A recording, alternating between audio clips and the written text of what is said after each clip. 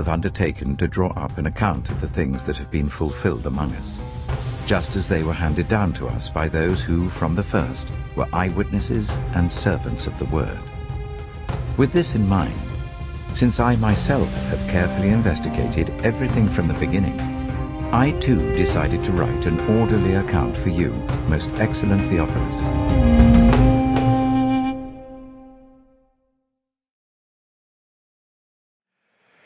Well, tonight I want to begin with the main problem Jesus is dealing with in this passage, and I think if we can understand the problem, then the rest of the passage will come alive to us. And so here is the problem. It's that the Jewish leaders rejected the substance of John the Baptist and Jesus on the basis of the style by which the substance was communicated. So I'll repeat it. The Jewish leaders rejected the substance of John the Baptist and Jesus on the basis of the style by which the substance was communicated. Luke 7:33 says this, "For John the Baptist did not come eating bread or drinking wine, and you say he has a demon." So this is a reference to the style of John the Baptist, that he did not come eating bread or drinking wine.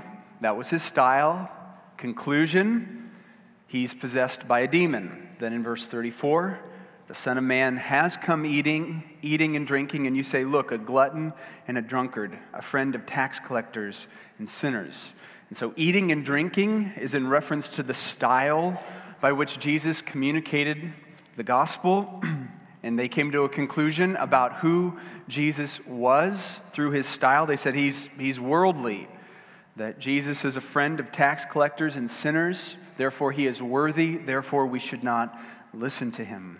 And so what Jesus is doing in this passage is that he is critiquing the Jewish leaders of Israel, not only for rejecting him, but he is rebuking them for the basis by which they are rejecting him. He's saying, you guys have come to a place where you have rejected John the Baptist and myself, not because you don't think what we're saying is true, but you're rejecting us because of our style. And so Jesus is exposing the unreasonable nature of their unbelief. These Jewish leaders had heard Jesus teach and seen the power of Jesus. They had seen the miracles of Jesus, and yet they didn't believe. And so Jesus says, this isn't about whether or not what I'm saying is true. This isn't what the issue is to you guys. You are disregarding John and you're disregarding me on the basis of our style. And he says that lacks integrity. It doesn't make any sense. It's not consistent at all. Let me give you an example of this. This past week, I was reading about some different churches and how they're going about advertising to the world, inviting people into their church. And some of these attempts at advertisement I thought were pretty cool. They're creative. Some of them were incredibly corny. Some of them were a giant failure. And some of them were just plain weird. And so I'm going to show you a few of these here just to get your mind going. But here's the first attempt. It's of a small church in a small town that came up with this idea. They said, we got to reach out to the community, and we're having a lot of fun together as a small church. And so here's the signs. This is what the sign says, "Come join the fun." The only problem is that it's in front of a cemetery, which is right next to the church. And so they didn't really think through where to put the sign, and so I would say this is a big failure overall. Come join the fun in the cemetery, Church of the Walking Dead. And then there are other churches that rely heavily on their marquee advertisement outside of their building. And so I was reading about one church, they spend so much time and money and energy thinking about the little messages that go up on their sign. And I was reading about their strategy, and this is one that they put up that was responded to very well. "Honk if you love Jesus.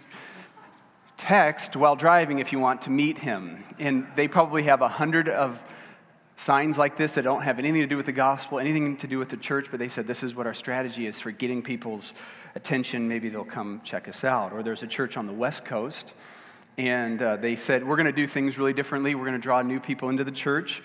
And so if you come to one of their night services, you walk into the church, this is what you'll see. You'll see a table, and that's a glass of beer and Bibles, and you can basically have as many beers as you would like as long as you come to church. And this is an attempt to get people to come to church, which gave me an idea. So next week at the door, we're going to be passing out free marijuana for everyone who wants to attend it, just to bring people in.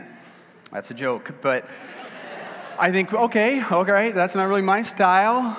Beers and Bible, that's not necessarily my style, but you look at the whole church world and all that different churches are doing in order to reach out to people, and there's incredible diversity. Some things are really cool, some things are really corny, some things are weird, but I want you to imagine for a second that someone is asked this question. They say, "Are you a Christian?" And this person responds by saying, "Yes, I'm a Christian." "Okay, why are you a Christian?" And this person says, "Because my church gives out free beer, and I think that's cool. Therefore, I'm a Christian." Or imagine another scenario where someone says, "Hey, are you a Christian?" This person says, "No." "Okay, why are you not a Christian?" "Well, I'm not a Christian because I think marquee signs that have these messages are really stupid and dumb, and therefore I'm not a Christian." In both situations, if these are the reasons why someone is a Christian or is not a Christian, it seems obvious that they're using the wrong criteria for evaluating the message of the gospel. So if someone's a Christian because their church hands out free beer, you say, that's not how you should make a decision about Christ. Or if you're not a Christian because you think the way churches advertise is stupid, that's not a good way to evaluate the message of the gospel. And what's going on in this passage is that Jesus is not just correcting the Jewish leaders for rejecting him. He's saying, you guys are using the wrong criteria. You're using a superficial criteria to evaluate our message. And he says it's very damning, it's very destructive. Now, in this passage, there are three different parts that I think the text breaks into three different parts pretty naturally. And here are the three parts. The first is the setup, the second is the illustration, and the third is the meaning. So let's start with the setup, verse 29. "And when all the people, including the tax collectors, heard this, they acknowledged God's way of righteousness because they had been baptized by John's baptism. But since the Pharisees and experts in the law had not been baptized by him, they rejected the plan of God for themselves." And so in verse 29, we begin to see the influence of John's baptism or John's message. It says that when all the people, including the tax collectors, that's a way of saying this. It's a way of saying all the common folk.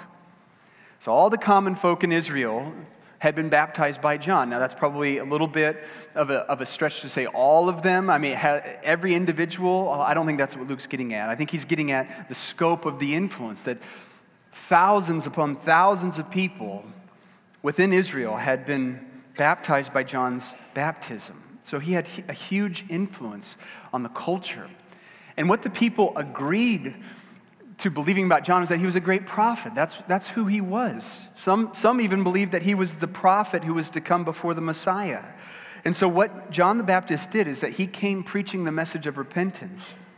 He came preaching the message of sin, that people are sinners, that they're sinners before God, and that God is going to judge the world, and therefore you must repent. And people believed him, and they were baptized. They were deeply impacted by John's message. But Jesus says this about the response the people had to John the Baptist. In John 5:35, Jesus says, "John was a burning and shining lamp, and you were willing to rejoice for a while in his light." So think about what that is saying. It's saying, Jesus is saying, there was this huge reaction to John the Baptist.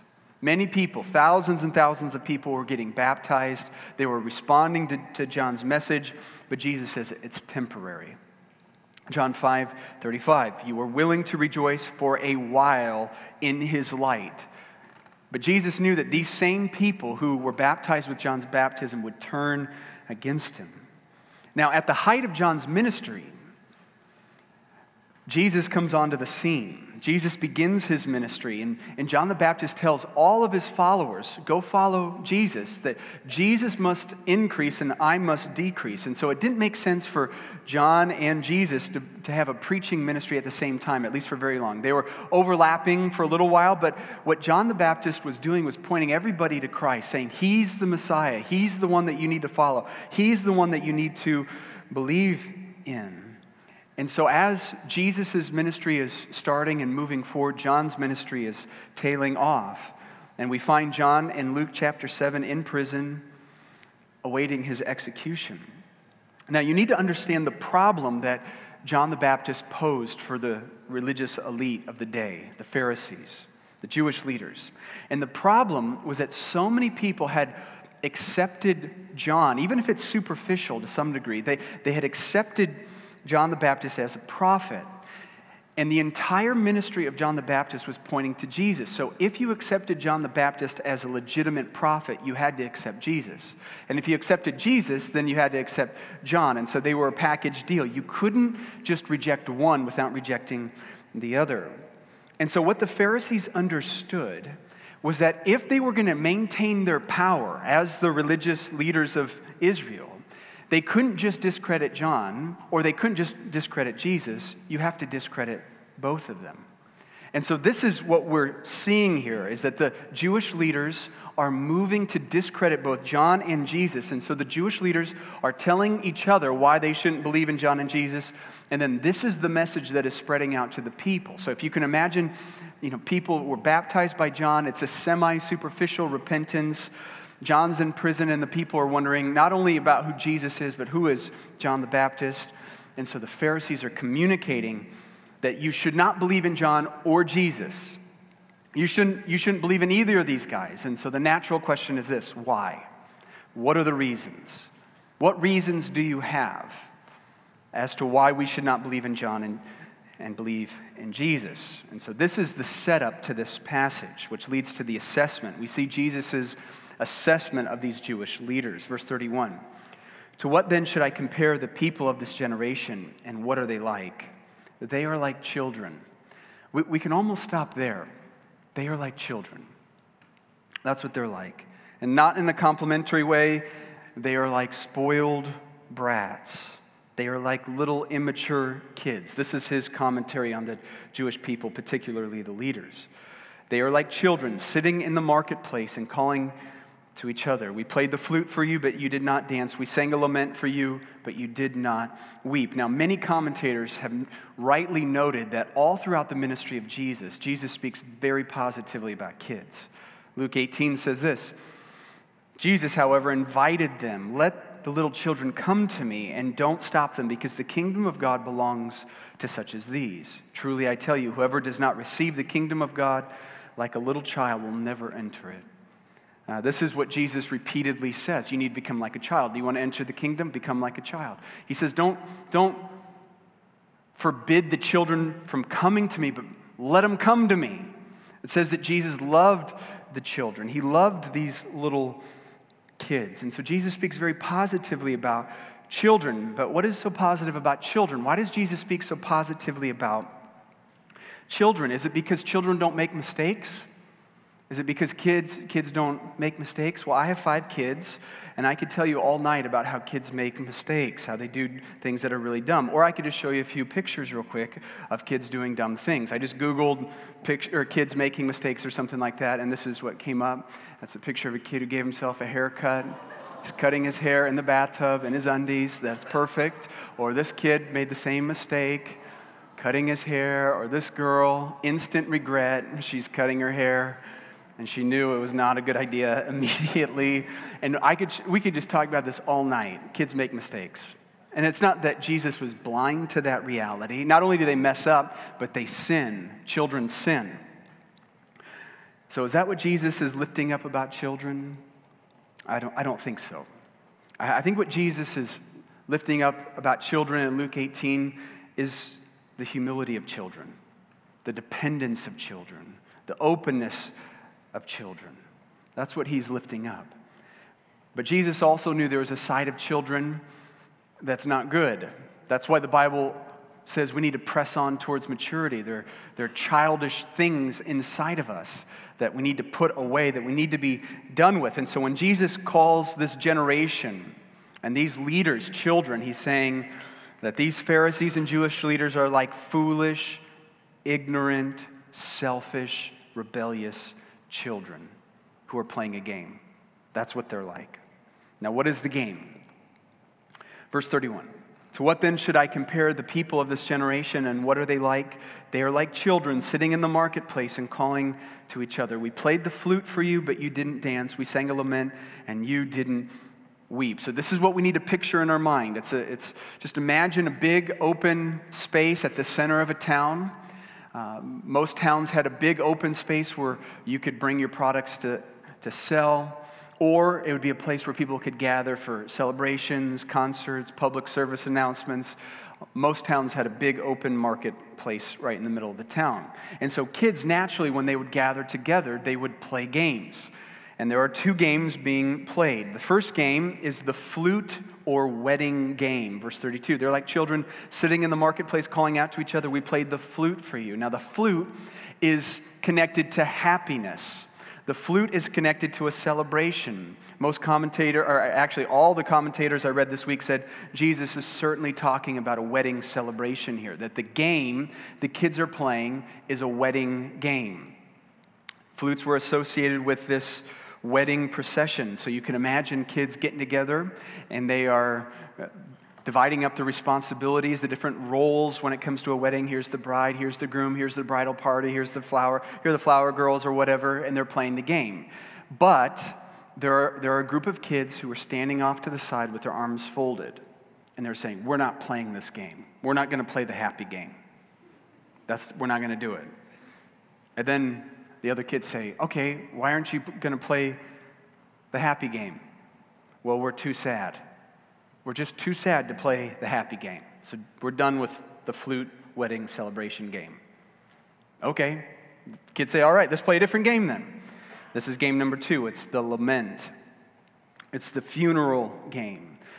Weddings and funerals were the two times where a whole town would come together to weep and to celebrate. So this is the other end of the spectrum, the lament or the funeral game. So you imagine all the kids, they're dividing up the roles again. You know, you're the pallbearer. I guess someone's playing the dead guy. I don't know how you play the funeral game, but someone's dead. And then you have the different roles that are being carried out. People are crying. That's what they're doing. But then the same kids that didn't want to play the happy game are folding their arms like this. We're not playing. Why aren't you going to play the sad game? We're too happy. Okay, so you're too sad to play the happy game and you're too happy to play the sad game. That's right. Okay, so that's the image we should have in our mind. Kids in the marketplace, and they're just spoiled brat kids who cannot play. Now, how does this relate to anything? How does this relate to what Jesus is teaching? Well, here's the meaning. This is the third part. We have the setup, we have the assessment, and here's the meaning. Verse 33. For John the Baptist did not come eating bread or drinking wine, and you say he has a demon. The Son of Man has come eating and drinking, and you say, look, a glutton and a drunkard, a friend of tax collectors and sinners. Yet wisdom is vindicated by all of her children. So this is how we connect. Jesus gave an illustration. Now he's going to explain the illustration. John the Baptist is the lament game. He's the funeral game. Verse 33. John the Baptist didn't come eating bread or drinking wine. That phrase, eating bread or drinking wine, is a summary statement to help us understand that John was not normal. To say eating bread and drinking wine is a picture of being included in the culture, in the mainstream, just normal relationships. But he didn't do that. He didn't come eating bread and drinking wine. He was kind of weird. That's the idea. He was socially an outcast. Let me show you this from the scriptures. Luke 1:80 says this, the child grew up and became spiritually strong, and he was in the wilderness until the day of his public appearance to Israel. So John the Baptist, where did he grow up? Where did he go once he had grown up? To the wilderness. That's where he lived. Not with people. He lived by himself in the wilderness. He was the voice of the one crying out in the wilderness. Or what about what he wore and what he ate? Matthew chapter 3 says, now John had a camel hair garment with a leather belt around his waist, and his food was locusts and wild honey. So what did he wear? Well, what it means is that he didn't dress like everyone else. When it says he wore a camel hair garment, it means he didn't dress like everybody else. Camel hair was incredibly cheap because camels were everywhere. There was a type of camel hair that was processed that was expensive. But then there was a type of camel hair that was not processed and very cheap because it was incredibly uncomfortable. And the reason it was cheap was because camels were everywhere and camels molt. I didn't know this, but this is what they do. So here's a picture of a camel molting, or here's the next one. Here's another camel. I mean, who wouldn't want to look like that? Who wouldn't want to wear that? So it was just everywhere. You could just get it, and you could, without doing a lot, you didn't have to put it through a lot of processing, and so you could get it and you could wear it. But the idea is that he didn't dress like everybody else. He didn't look like everybody else. He didn't eat like everybody else. What was his food? Locust and wild honey. Now, this is weird when you think about this. Some people think, well, it was 2,000 years ago. It was kind of normal. People just ate bugs, I guess. No, it was weird then. Unless you were starving to death, you wouldn't eat bugs. I mean, if that's your diet, how would you interact with people? Food and eating together is such a big part of the culture, and it was an even bigger part of the culture back then. I mean, could you imagine talking to someone, hey, do you want to go get something to eat? Sure. What do you want to eat? Bugs. It's just weird. We can dip them in honey and we'll call it good. But so it's a picture of isolation and separation from the mainstream. Or what about his preaching? So John didn't live where everyone lived. He didn't dress like everyone dressed. He didn't eat like everyone ate. And he didn't preach like everyone preached. Luke chapter 3 says, "Then he said to the crowds who came out to be baptized by him, 'Brood of vipers, who warned you to flee from the coming wrath? Therefore produce fruit consistent with repentance, and don't start saying to yourselves, we have Abraham as our father. For I tell you that God is able to raise up children from Abraham, or for Abraham from these stones. The axe is already at the root of the trees. Therefore every tree that doesn't produce good fruit will be cut down and thrown into the fire.'" And if you keep reading his preaching, you see that this is what John calls people. He calls people snakes. You brood of vipers, that means you're a snake. Now, it doesn't matter how nice you sound when you say this. This is never a compliment. It's never a compliment to call someone a snake. Even when you're nice, man, that guy is such a snake. Like, it doesn't help it, really. That's never a compliment. And that's how he addresses his audience in verse 7. He said to the crowds who came out to be baptized by him, "Hi, snakes. You guys are snakes." These are his fans. And then he calls them chaff about to be burned. You're like chaff. The wheat and the chaff separate. We just pick up the chaff and we light it on fire. That's who you guys are. That's what he said to the crowds. Or he says, you're like trees about ready to be cut down and thrown into the fire. I mean, he preached a different type of message, and they hated it. Some people loved it. They heard it. And when they heard John's preaching, they were just honest. They were just honest with themselves. Because John was like, you guys are sinful. And some people said, you're right. But the Pharisees hated this message. They hated the message of grace. They hated the message of repentance. They hated the message of sin. They hated the idea of mercy. They wanted to earn their way to God. And so they rejected this message. And so what Jesus is addressing is how these people are discrediting John the Baptist. And how are they doing it? Verse 33, "For John the Baptist did not come eating bread or drinking wine." They go after his style. His style was that he was a social outcast. He lived in the wilderness. He didn't dress like everyone, didn't eat like everyone, didn't preach like everyone. He's an outcast, therefore he has a demon. Don't listen to him. And that is a strong statement for someone to make, to say he's actually possessed by a demon. Don't listen to him. How do they know he has a demon? Because he doesn't eat and drink. It's the only reason they would give. I mean, look at the guy. I mean, he's got bugs in his beard. He's got honey on his face. I mean, what's wrong with him? Of course he has a demon. But really the issue is they went after his style. But what about Jesus then? How do you discredit Jesus? Now remember, Jesus is perfect. You just let that sink for a moment. Just sink into your mind. Jesus is literally God in the flesh, perfect holiness, perfect righteousness. I mean, if Jesus had done anything different, it would have been less than perfect. I mean, if he would have said, no, I'm going to listen to you guys, I'm going to listen to the advice of the Pharisees, it would have been horrible advice that would have sent him down a very destructive path. I mean, Jesus literally was and is the perfect man. And they're going to discredit Jesus. Now, how are they going to discredit Jesus? Well, Jesus is the flute game. He's the wedding game. Verse 33, for John the Baptist did not come eating bread or drinking wine, and you say he has a demon. For the Son of Man, Jesus, has come eating and drinking, and you say, look, a glutton and a drunkard, a friend of tax collectors and sinners. So Jesus was very different than John the Baptist. He didn't grow up in the wilderness. He lived among the people.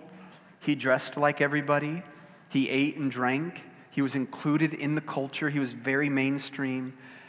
Maybe one difference was that Jesus was probably happier than John the Baptist. This is something that marked the ministry of Jesus, was the fact that Jesus and his disciples celebrated. It says in Luke chapter 5, then they said to him, John's disciples fast often and say prayers, and those of the Pharisees do the same, but yours eat and drink. Jesus said, you can't make the wedding guests fast while the groom is with them, can you? So the accusation, the indictment here is, Jesus, you and your disciples are too happy. You don't fast and you don't do what everyone else is doing. You're just like celebrating all the time. And Jesus says, you can't make the wedding guests fast while the groom is with them, can you? But the time will come when the groom is taken away from them, and they will fast in those days. And so the joy and the happiness of being around Jesus was a stumbling block to the Pharisees. They just couldn't handle how happy they were, how full of joy they were. Now, I want to be crystal clear. Jesus preached the exact same message as John the Baptist, except for John the Baptist preached the message of sin and repentance and pointed to Jesus, and Jesus preached the message of sin and repentance and pointed to himself. I mean, Jesus regularly went after the Jewish leaders, and one message, in Matthew chapter 23, this is what Jesus says. I'm not going to read the whole thing, but if you look at how Jesus indicts the Jewish leaders, this is what he says in one message. He says, he calls them hypocrites, he calls them blind fools, he calls them greedy, he calls them selfish, he calls them whitewashed tombs. On the outside you look good, inward you're full of dead bodies. He calls them sons of Satan, condemned to hell. He calls them snakes. He calls them chickens. He calls them Hawkeye fans, which I thought was weird. I'm just joking. It's football season. I'm sorry. Just started. But he goes after these guys, and he condemns these people. So Jesus preached a very strong message, the same message as John the Baptist, except for Jesus was a little bit happier. He was happy. People were full of joy being around Jesus. So how are you going to discredit Jesus? If you discredited John, saying he's demon-possessed because he doesn't eat and drink, then how are you going to discredit Jesus? Verse 34, the Son of Man has come eating and drinking, and you say, look, a glutton and a drunkard, a friend of tax collectors and sinners. And eventually they say he's demon-possessed. This is what Jesus is reacting to. So this is the way it works. In verse 33, don't listen to John because he doesn't eat and drink. Verse 34, don't listen to Jesus because he does eat and drink. You see the problem? It doesn't make any sense. It's superficial. He's like, you got to make up your mind. You can't tell everyone that don't listen to John because he doesn't eat and drink, and you can't tell them, everyone else, don't listen to me because I do eat and drink. You got to make up your mind. This lacks incredible intellectual integrity. There's no substance. And so as I've been studying this passage this week, I've been thinking, okay, so this is what's going on in the passage. What do we do with it? What do we do with these verses? Well, I have a couple application points that I hope will try to draw these things together. Number one is this, is that if you're going to reject Jesus because you don't think he's real, not because you don't like what he says. So I don't know everyone here tonight, and I'm assuming there are a number of you who are not Christians. But I would encourage you, if you're going to reject Jesus, reject his offer of forgiveness and reconciliation, if you're going to reject his gift of eternal life, I would encourage you to reject him because you don't think he's real. You don't think he is who he says he is. Don't reject him because you don't like what he says. See, what the Pharisees did lacked any form of integrity because they were inconsistent with their own standards. Don't listen to John because he doesn't eat and drink. Don't listen to Jesus because he does eat and drink. And what Jesus is bringing to the surface in this passage is the reality that the root issue was that the Pharisees simply did not like the message. They didn't have any real reasons for objection. They couldn't make an argument against what was being said. And so they simply said, we don't like what is being said, and then we're going to appeal to the style of these people in order to disregard them. But Jesus says that's just silly. You can't actually live your life that way. That doesn't make any sense. Imagine if you went to the doctor and the doctor says, I have really bad news for you. The bad news is that you have cancer. Now imagine if you responded to that doctor by saying this, I don't like that news, therefore it is not true. I don't like that news because it would inconvenience my life too much. It'd be too disruptive to my life. Therefore, I'm rejecting that news. You would say, no, that's not the right way to evaluate anything. Don't evaluate anything that way. Really, the only question that matters is the doctor right? Is the doctor telling the truth? Because if you have cancer, you need to deal with it. If you don't have cancer, disregard what's being said. But don't disregard what's being said because you don't like the news, because you feel like it's going to change your life too much. And that's exactly what the Pharisees were doing. The Pharisees were saying to the people, because John and Jesus were going around preaching the message of sin and the need for repentance and the need for the mercy of God. But what the Pharisees were doing is don't listen to John the Baptist. Don't listen to John the Baptist because of the style. It would be like this in that analogy. It would be like the Pharisees saying to you, hey, don't listen to the doctor who told you you have cancer because that doctor has long hair. She has long hair. You need to go to a different doctor. So you go to a different doctor who has short hair, and that same doctor says, you have cancer. And then the Pharisees say, don't listen to the doctor that says you have cancer because she has short hair. You'd say, what's that have to do with anything?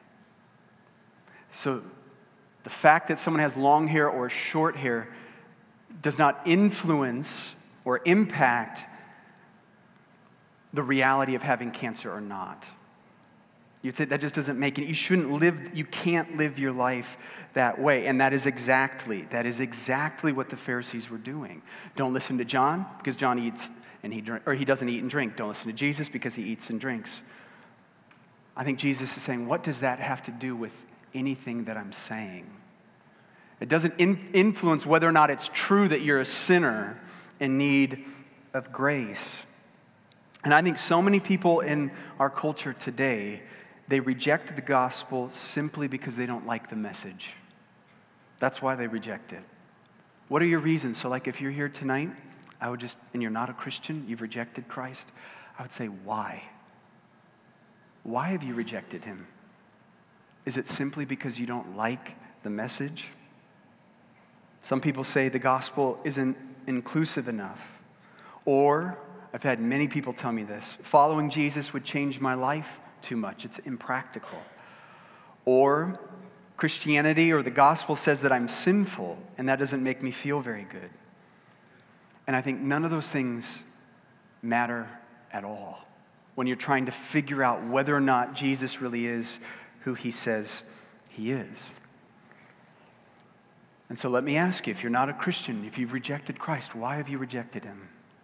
Why have you denied his offer of life and forgiveness? See, there is great offense in the preaching of the gospel. There's a great offense that is attached to actually saying what God says is true about you. But there's a great offer of life and forgiveness and joy. I mean, that's what Jesus is after. He's after your life. He's after your joy. He wants you to know real life. He wants you to have rivers of living water flowing from within you. He wants you to follow him and to know him. He wants you to experience the reality of God, to fulfill the purpose for which you've been created, which is to know him and to bring glory to his name. But you'll never know that reality until you can feel the weight of the bad news of the gospel. And that's what the Pharisees could not accept. They just couldn't accept what Jesus and John were saying. I mean, this was the message that was being preached. What Jesus preached was this, is that whether you are religious or irreligious, whether you are a prostitute or you are a prophet or a priest or a pastor, everyone is equally worthy of hell. That's what John and Jesus preached. It doesn't matter who you are. You are equally worthy of hell. Because you've sinned, and no one has forced your hand. By your own choice, you've chosen to sin. You've chosen to lie. You've chosen to steal. You've chosen to be immoral, sexually immoral. You've chosen to rebel against God, whether you are a priest or you're a prostitute. And so Jesus and John said, listen, it doesn't matter who you are.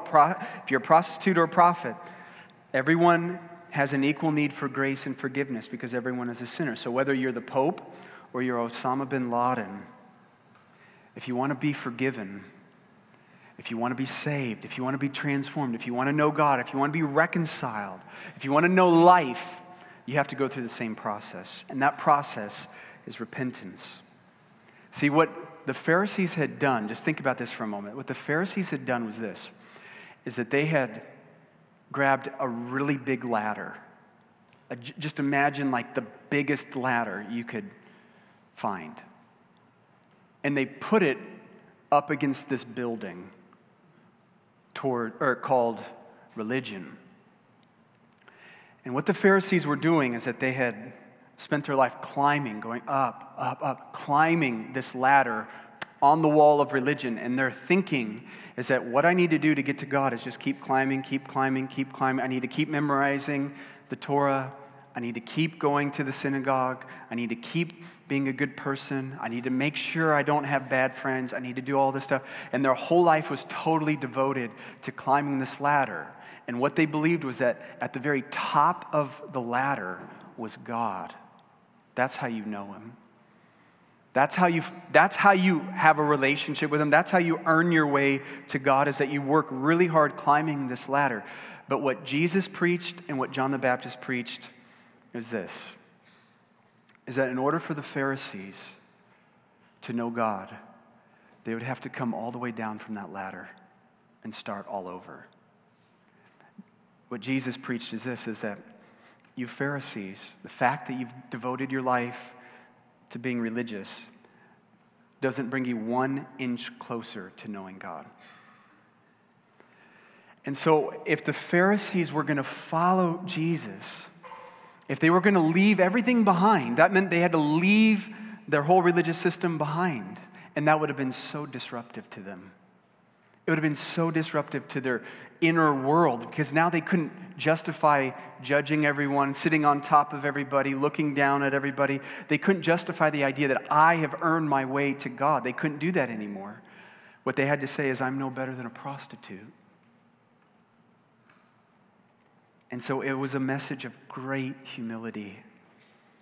And not only did they have to come down from the ladder and start all over, they had to look to a person. They had to look to the person of Jesus Christ. That's what John preached. Behold the Lamb of God. He pointed everybody to Christ. You got to look to a person. And you got to look to the work of this one person who's better than you. That's what the Pharisees would have heard. The message is Jesus is better than you. He actually has lived a perfect life. That Jesus Christ has lived a sinless, spotless life. He never did one thing wrong. If anyone in the history of the world has earned a relationship with God, it's Jesus. If anyone in the world has ever earned a reconciliation, a right relationship with God, it is Jesus Christ. And so what you have to do, Pharisees, come down from your ladder and then look to the person of Jesus Christ, and more specifically, look to the cross of Christ. That the reason Jesus went to the cross was because my sin, your sin, demands death. Don't you know that? Don't you already know that? Isn't there something inside of you when you sin, you violate your conscience, you do what you know is wrong? Isn't there a sense like, man, there should be a punishment? That's why there's guilt and shame. It's not because the culture is breathing down your neck, it's because your very conscience condemns you. You know what I have done deserves some sort of punishment. And because of that punishment, because of the love of God, Jesus went to the cross. And the punishment that all of us deserve was put on him. Jesus looked at you. I mean, if you could imagine all the sins that you've committed, if you could imagine carrying them, your lust that's wreaked havoc in your world, carrying it, your pride, carrying it, your greed, your hatred, your bitterness. Can you just imagine carrying all those things? And what Jesus preached is that those things that you know you have demands death. And what Jesus has done for each one of us is he's come up to us and he says, give me those things. I'll carry them. And that's what he was doing at the cross. So he was taking the burden of our sin. He was taking the guilt and the shame of our sin against God. And then the wrath that you justly deserve, that I justly deserve, was turned away from us, and it was zeroed in on Christ at the cross. And then Jesus, with joy in his heart over what God would do through the cross, he bore the burden and he died in our place. And so what the Pharisees would have to do is come down from the ladder, start all over, and look to the person of Jesus Christ. And that was too disruptive for them. That would change their life too much, and they didn't want it. And so they rejected him. And so I would encourage you, if you are not a Christian, if you're going to reject Jesus and his offer, Jesus came here for us. That's why he came. He came because what we carry demands death. And he says, I'm taking it from you. He came to carry our sin and die our death. And he offers you life and forgiveness. He offers you reconciliation. And if you're going to reject that, I would encourage you to reject it by saying, I just don't think he is who he says he is. Not because you don't like what he says. That would be the first application. The second is this, is look at how John and Jesus were treated by the culture. Now, this is not, I just want to be clear, this is really not the main point of the passage, but I can't help but notice this. Look at how John and Jesus were treated by the culture. So who's John the Baptist? Jesus tells us in Luke 7, he's the greatest man who ever lived. That's who John the Baptist is. Okay, who's Jesus again? He's literally the only perfect person who's ever lived. I mean, everything he did was perfect. And what was the response by the religious culture? John has a demon. and Jesus needs to die. Boy. When I read that, it just helps me. It helps me to think about how if we're going to be followers of Christ, we have to learn to put our feet someplace. And where we need to put our feet is in God's Word. And the place we stand is where God tells us to stand. And the things that we say are the things that God tells us to say. And what will happen when you do that is that not just the Gentile unbelieving world, but the religious world will come knocking. That's what is going to happen. Now, you might make great friends with religious people and Gentiles. You might have that experience. I'm sure you have. But I just think in our souls, we just need to look at that. And I think we could probably talk for hours about what that means, but we just need to notice that. So if you hear about someone's looking at someone and says, that guy is bad, maybe think about it before you accept it. Maybe think about it. I mean, how do you think if Jesus was the pastor of our church and he said what Jesus said, how do you think he would be treated? How do you think John the Baptist would be treated? How do you think he would be treated in the culture? Well, John was beheaded and Jesus was crucified. And so again, I'm not going to try to flesh out all the ways that this might apply, but I do think it's helpful for us just to notice it.